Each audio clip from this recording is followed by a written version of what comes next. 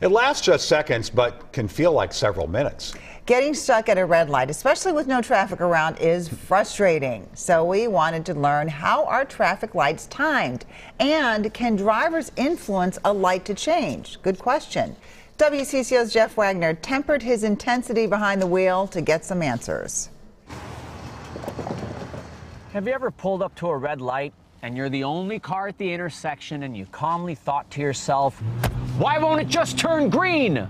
Something like that? There's some weird stoplights, I don't know why they're still there, where you're just like, it feels like you just sit there for 5 minutes at a time. Some people say nudging forward helps, but I'm not sure how effective that is. I've pulled up to a light and I've flashed my brights. Is that just like an old myth?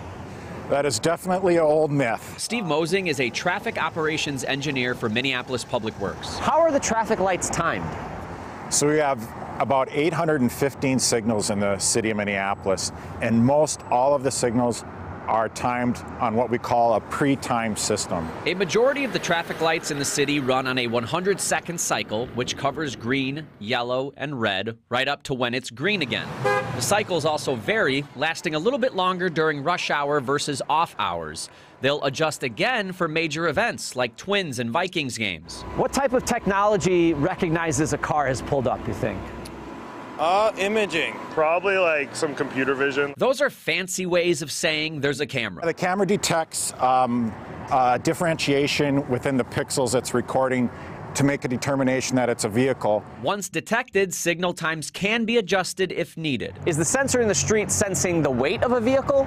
The sensor in the street has an electrical flux, and so when a vehicle drives over it, it breaks that flux, and it sends a call to our controller that says there's a vehicle there.